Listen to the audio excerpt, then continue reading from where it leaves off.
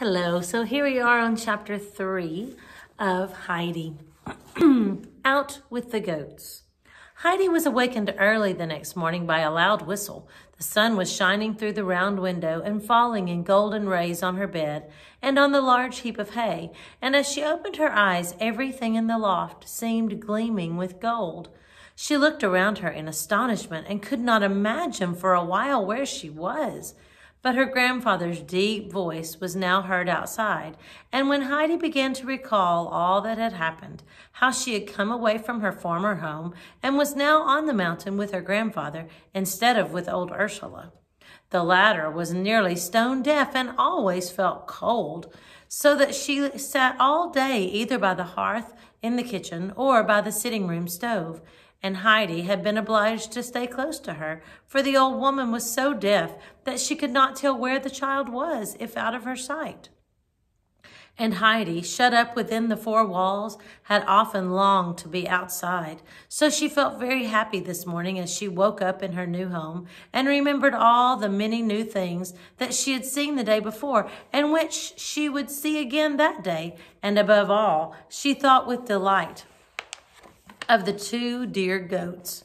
Heidi jumped quickly out of bed, and a very few minutes sufficed her to put on the clothes of which she had taken off the night before, for there were not many of them. Then she climbed down the ladder and ran outside the hut. There stood Peter, already with his flock of goats, and the grandfather was just bringing his two out of the shed to join the others. Heidi ran forward to wish good morning to him and the goats. "Do you want to go with them onto the mountain?" asked her grandfather. Nothing could have pleased Heidi better, and she jumped for joy in answer. "But you must first wash and make yourself tidy. The sun that shines so brightly overhead will else laugh at you for being dirty. See, I have put everything ready for you." And her grandfather pointed as he spoke to a large tub full of water which stood in the sun before the door. Heidi ran to it and began splashing and rubbing till she quite glistened with cleanliness. The grandfather, meanwhile, went inside the hut, calling to Peter to follow him and bring in his wallet. Peter obeyed with astonishment and laid down the little bag which held his meager dinner. "Open it," said the old man, and inside it he put a large piece of bread and an equally large piece of cheese, which made Peter open his eyes, for each was twice the size of the two portions which he had for his own dinner. "There is only the little bowl to add," continued the grandfather, "for the child cannot drink her milk as you do from the goat. She is not accustomed to that. You must milk 2 bowlfuls for her when she has her dinner, for she is going with you and will remain with you till you return this evening. But take care she does not fall over any of the rocks. Do you hear?" Heidi now came running in. "Will the sun laugh at me now, grandfather?" she asked anxiously. Her grandfather had left a coarse towel hanging up for her near the tub, and with this she had so thoroughly scrubbed her face, arms, and neck for fear of the sun, that as she stood there she was as red all over as a lobster. He gave a little laugh. "No, there is nothing for him to laugh at now," he assured her, "but I tell you what, when you come home this evening, you will have to get right into the tub, like a fish, for if you run about like the goats, you will get your feet dirty. Now, you can be off." She started joyfully for the mountain. During the night, the wind had blown away all the clouds. The dark blue sky was spreading overhead, and in its midst was the bright sun shining down on the green slopes of the mountain, where the flowers opened their little blue and yellow cups, and looking up to him smiling. Heidi went running hither and thither and shouting with delight, for here were whole patches of delicate red primroses, and there the blue gleam of the lovely gentian, while above them all laughed and nodded the tender-leaved golden cistus. Enchanted with all this waving field of brightly colored flowers, Heidi forgot even Peter and the goats. She ran on in front and then off to the side, tempted first one way and then the other, as she caught sight of some bright spot of glowing red or yellow. And all the while she was plucking whole handfuls of the flowers, which she put into her little apron, for she wanted to take them all home and stick them in the hay, so that she might make her bedroom look just like the meadows outside. Peter had therefore to be on the alert, and his round eyes, which did not move very quickly, had more work than they could well manage, for the goats were as lively as Heidi. They ran in all directions, and Peter had to follow, whistling and calling and swinging his stick to get all the runaways together again. "Where have you got to now, Heidi?" he called out, somewhat crossly. "Here," called back a voice from somewhere. Peter could see no one, for Heidi was seated on the ground at the foot of a small hill, thickly overgrown with sweet-smelling prunella. The whole air seemed filled with its fragrance, and Heidi thought she had never smelt anything so delicious. She sat surrounded by the flowers, drawing in deep breaths of the scented air. "Come along here," called Peter again. "You are not to fall over the rocks. Your grandfather gave orders that you were not to do so." "Where are the rocks?" asked Heidi, answering him back. But she did not move from her seat, for the scent of the flowers seemed sweeter to her with every breath of wind that wafted it toward her. "Up above, right above. We have a long way to go yet, so come along. And on the topmost peak of all, the old bird of prey sits and croaks."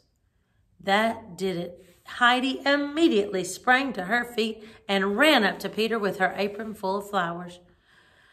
"You have got enough now," said the boy as they began climbing up again together. "You will stay here forever if you go on picking, and if you gather all the flowers now, there will be none for tomorrow." This last argument seemed a convincing one to Heidi, and moreover her apron was already so full that there was hardly room for another flower, and it would never do to leave nothing to pick for another day. So she now kept with Peter, and the goats also became more orderly in their behavior, for they were beginning to smell the plants they loved that grew on the higher slopes, and clambered up now without pause in their anxiety to reach them. The spot where Peter generally halted for his goats to pasture, and where he took up his quarters for the day, lay at the foot of the high rocks, which were covered for some distance up by bushes and fir trees, beyond which rose their bare and rugged summits. On one side of the mountain, the rock was split into deep clefts, and the grandfather had reason to warn Peter of danger. Having climbed as far as the halting place, Peter unslung his wallet and put it carefully in a little hollow of the ground. For he knew what the wind was like up there and did not want to see his precious belongings sent rolling down the mountain by a sudden gust. Then he threw himself at full length on the warm ground, for he was tired after all his exertions. Heidi, meanwhile, had unfastened her apron, and rolling it carefully round the flowers, laid it beside Peter's wallet, inside the hollow.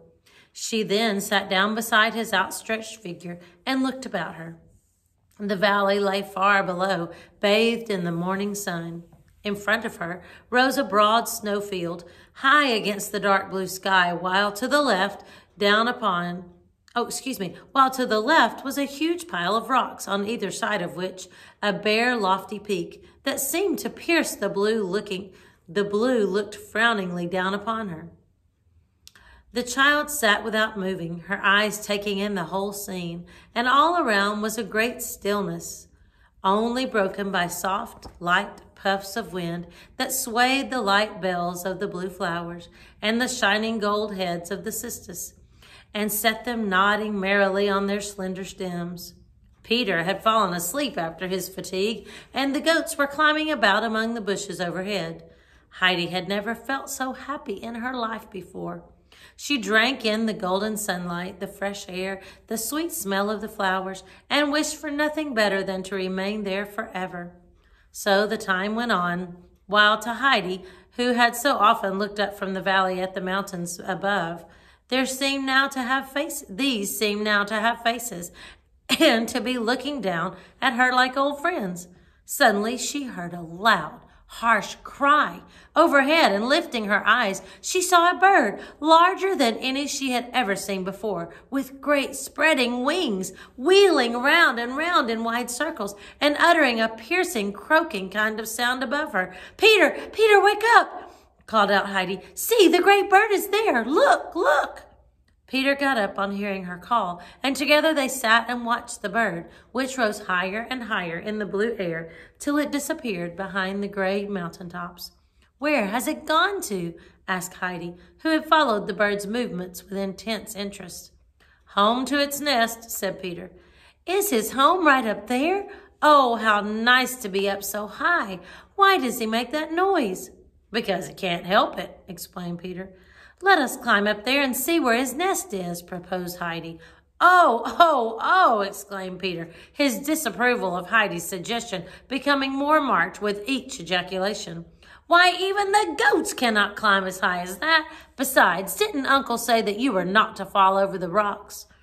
Peter now began suddenly whistling and calling in such a loud manner that Heidi could not think what was happening.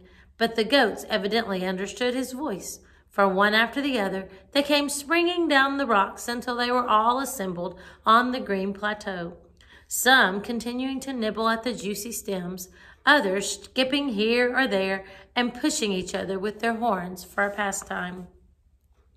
Heidi jumped up and ran in and out among them, for it was new to her to see the goats playing together like this, and her delight was beyond words as she joined in their frolics. She made a personal acquaintance with them all in turn, for they were like separate individuals to her, each single goat having a particular way of behavior of its own. Meanwhile, Peter had taken the wallet out of the hollow and placed the pieces of bread and cheese on the ground in the shape of a square. The larger two on Heidi's side and the smaller on his own, for he knew exactly which were his and which were hers. When he took the little bowl and milked some delicious fresh milk into it from the white goat, and afterwards set the bowl in the middle of the square. Now he called Heidi to come, but she wanted more calling than the goats, for the child was so excited and amused at the capers and lively games of her new playfellows that she saw and heard nothing else. But Peter knew how to make himself heard, for he shouted till the very rocks above echoed his voice, and at last Heidi appeared. And when she saw the inviting repast spread out upon the ground, she went skipping round it for joy. Leave off jumping about. It is time for dinner, said Peter. Sit down now and begin. Heidi sat down. Is the milk for me? She asked, giving another look of delight at the beautifully arranged square, with the bowl as a chief ornament in the center. Yes, replied Peter, and the 2 large pieces of bread and cheese are yours also. And when you have drunk up that milk, you are to have another bowlful from the white goat, and then it will be my turn. And which do you get your milk from? Inquired Heidi. From my own goat, the piebald one. But go on now with your dinner, said Peter, again reminding her it was time to eat. Heidi now took up the bowl and drank her milk, and as soon as she had put it down empty, Peter rose and filled it again for her. Then she broke off a piece of her bread and held out the remainder, which was still larger than Peter's own piece, together with the whole big slice of cheese to her companion, saying, You can have that. I have plenty. Peter looked at Heidi, unable to speak for astonishment, for never in all his life could he have said and done like that with anything he had. He hesitated a moment, for he could not believe that Heidi was in earnest, but the latter kept on holding out the bread and cheese, and as Peter still did not take it, she laid it down on his knees. He saw then that she really meant it. He seized the food, nodded his thanks and acceptance of her present, and then made a more splendid meal than he had known ever since he was a goatherd. Heidi, the while, still continued to watch the goats. Tell me all their names, she said. Peter knew these by heart, for having very little else to carry in his head, he had no difficulty in remembering them. So he began, telling Heidi the name of each goat in turn as he pointed it out to her. Heidi listened with great attention, and it was not long before she could herself distinguish the goats from one another and could call each by name, for every goat had its own peculiarities, which would not easily be mistaken. Only one had to watch them closely. And this Heidi did. There was the great Turk with his big horns, who was always wanting to butt the others, so that most of them ran away when they saw him coming and would have nothing to do with their rough companion. Only Greenfinch, the slender, nimble little goat, was brave enough to face him and would make a rush at him 3 or 4 times in succession with such agility and dexterity that the great Turk often stood still, quite astounded, not venturing to attack her again. for Greenfinch was fronting him, prepared for more warlike action, and her horns were sharp. Then there was little White Snowflake, who bleated in such a plaintive and beseeching manner that Heidi already had several times run to it and taken its head in her hands to comfort it. Just at this moment, the pleading young cry was heard again, and Heidi jumped up, running, and putting her arms around the little creature's neck, asked in a sympathetic voice, "What is it, little Snowflake? Why do you call like that, as if in trouble?" The goat pressed closer to Heidi in a confiding way and left off bleating. Peter called out from where he was sitting, for he had not yet gotten to the end of his bread and cheese. "She cries like that because the old goat is not with her. She was sold at Mayenfeld the day before yesterday, and so will not come up the mountain any more." "Who is the old goat?" called Heidi back. "Why, her mother, of course," was the answer. "Where is the grandmother?" called Heidi again. "She has none." "And the grandfather?" "She has none." "Oh, you poor little Snowflake," exclaimed Heidi, clasping the animal gently to her. "But do not cry like that any more. See now, I shall come up here with you every day, so that you will not be alone any more. And if you want anything, you have only to come to me." The young animal rubbed its head contentedly against Heidi's shoulder and no longer gave such plaintive bleats. Peter, now having finished his meal, joined Heidi and the goats. Heidi, having by this time found out a great many things about these, she had decided that by far the handsomest and best behaved of the goats were undoubtedly the two belonging to her grandfather. They carried themselves with a certain air of distinction and generally went their own way. And as to the great Turk, they treated him with indifference and contempt. The goats were now beginning to climb the rocks again, each seeking for the plants it liked in its own fashion, some jumping over everything they met till they found what they wanted, others going more carefully and cropping all the nice leaves by the way. The Turk still now, and then giving the others a poke with his horn.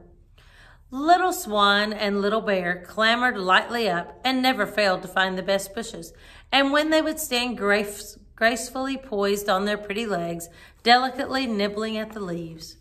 Heidi stood with her hands behind her back, carefully noticing all they did. "Peter," she said to the boy, who had again thrown himself down on the ground, "the prettiest of all the goats are Little Swan and Little Bear." "Yes, I know they are," was the answer. "Uncle brushes them down and washes them and gives them salt, and he has the nicest shed for them." All of a sudden, Peter leaped to his feet and ran hastily after the goats. Heidi followed him as fast as she could, but she was too eager to know what had happened to stay behind. Peter dashed through the middle of the flock towards that side of the mountain where the rocks fell perpendicular to a great depth below, and where any thoughtless goat, if it went in too far, might fall over and break all its legs. He had caught sight of the inquisitive Greenfinch taking leaps in that direction, and he was only just in time, for the animal had already sprung to the edge of the abyss. All Peter had to do was to throw himself down and seize one of her hind legs. Greenfinch, thus taken by surprise, began bleating furiously, angry at being held so fast and prevented from continuing her voyage of discovery. She struggled to get close and endeavored so obstinately to leap forward that Peter shouted to Heidi to come up and help him, for he could not get up and was afraid of pulling out the goat's leg altogether. Pulling out his leg altogether.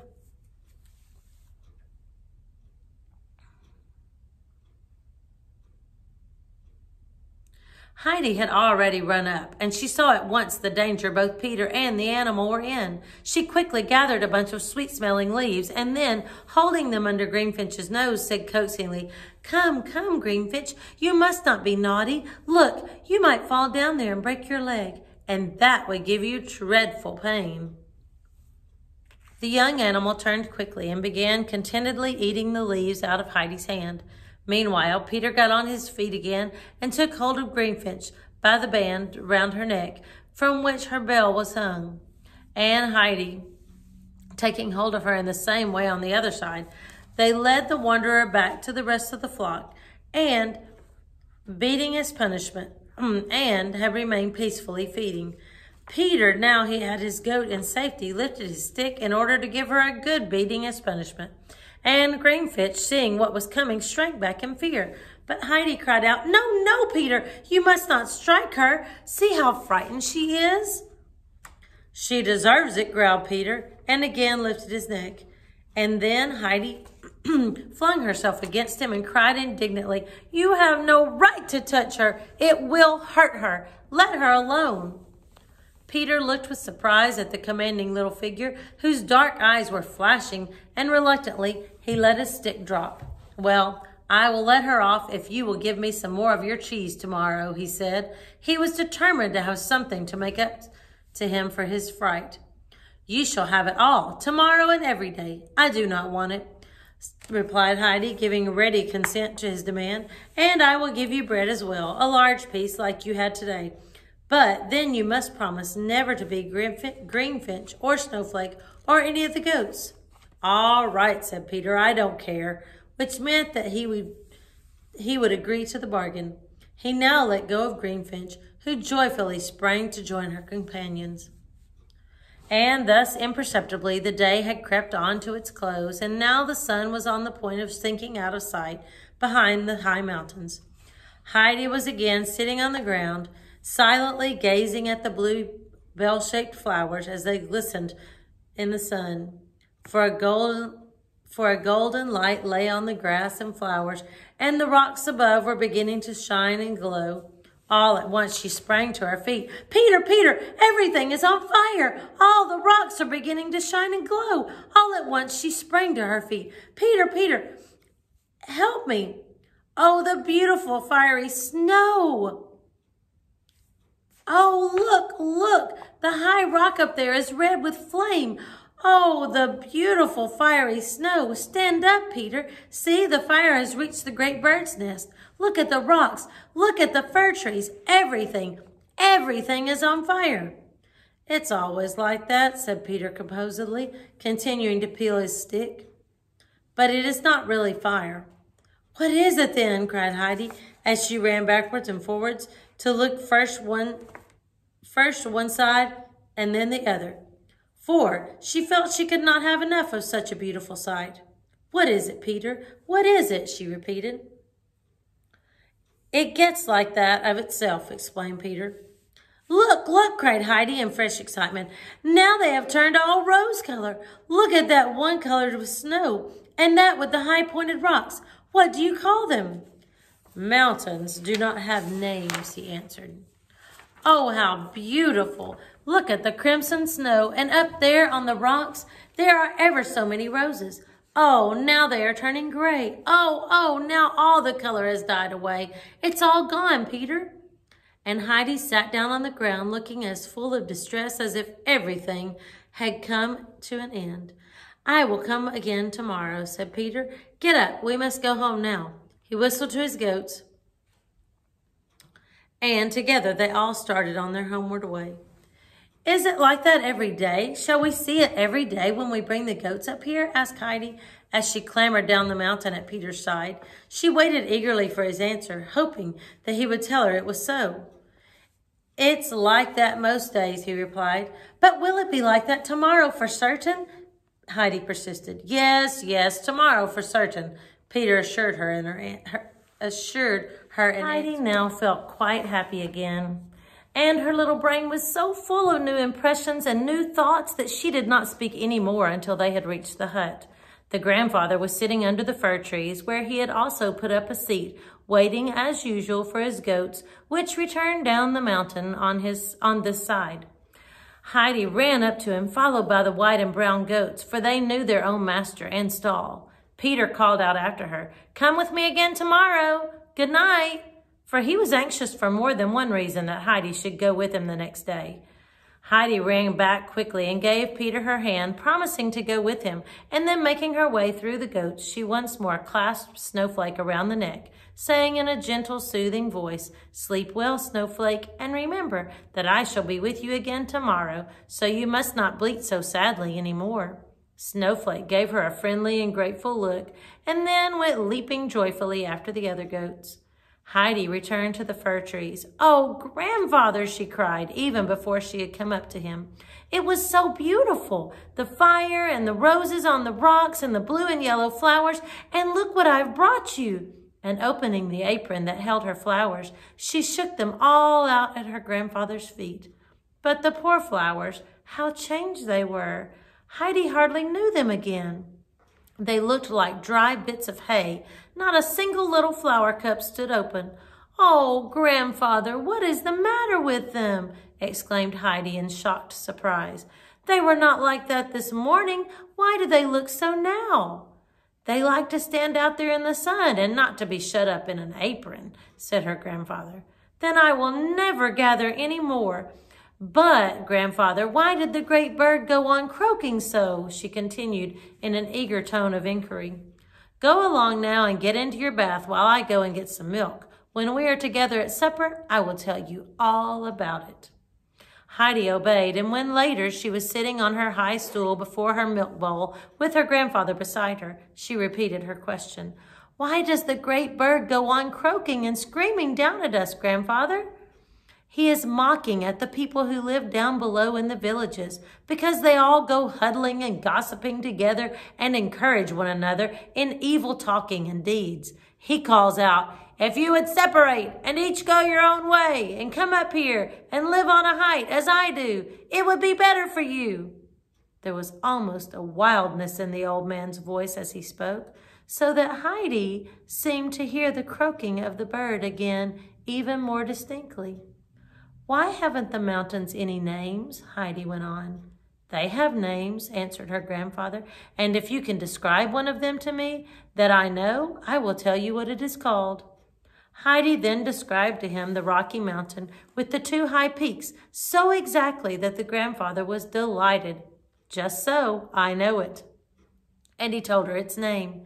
"Did you see any other?" Then Heidi told him of the mountain with the great snowfield and how it had been on fire and had turned rosy red and then all of a sudden had grown quite pale again and all the color had disappeared. "I know that one too," he said, giving her its name. "So you enjoy being out with the goats?"